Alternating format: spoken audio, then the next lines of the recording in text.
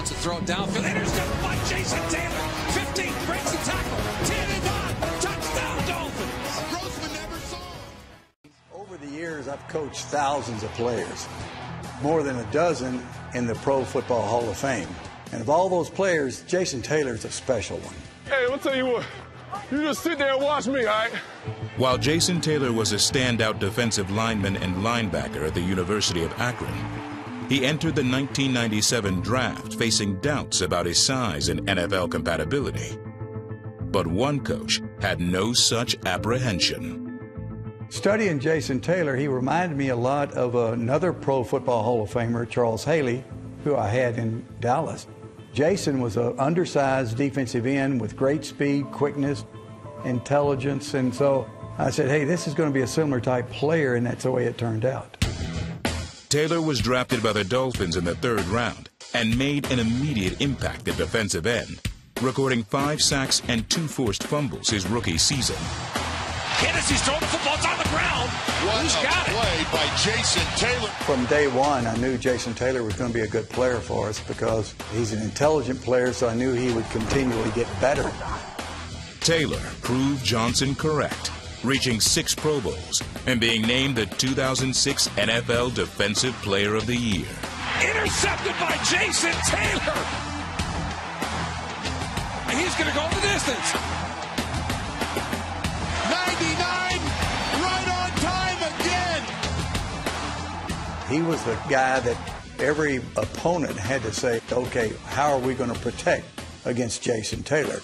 He's tall, he's got range, he's got long arms, he's able to separate himself from the offensive blockers.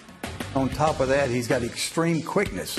Brady takes the snap, has the ball taken away by Taylor and recovered by Agunlaye. Taylor notched 139.5 sacks in his 15-year career, good for 7th on the all-time list, and just as remarkable was when he made those plays.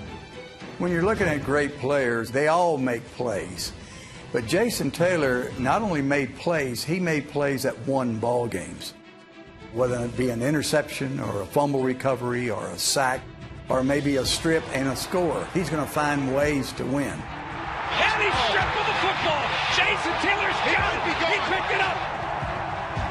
He may go the distance. Jason Taylor's going to score a touchdown. Get to the end zone. Touchdown, Jason Taylor. Right on time. He's competitive. He's smart. Extremely coachable. Really, he's a pleasant player to be around. That's been the one constant for this Dolphin team, even through some losing years and years of struggle. That defense has been good. Why has that defense been good? One of the main reasons, Jason Taylor. And that's what Jimmy Johnson saw of him when he drafted him out of Akron. It was a guy who was more than just a pass rusher. He was a football player. Once I get in my stance, that's when I start to think about what I'm going to do to him. He doesn't believe that just because a tackle outweighs him by 70 pounds, that he can't beat this guy, even with a bull rush. He will force a tackle to do something that the tackle doesn't want to do, realizes he's doing it, and watches Taylor go by. If you have 15 sacks, then you're considered one of the best in the league. I mean, if you think about it, it's only 15 times you're tackling a quarterback out of all the plays during a season, out of the 1,000 plays you take during a season. So, I mean, they're so hard to get. Once you get back and get them on the ground, it's probably the best feeling in the world.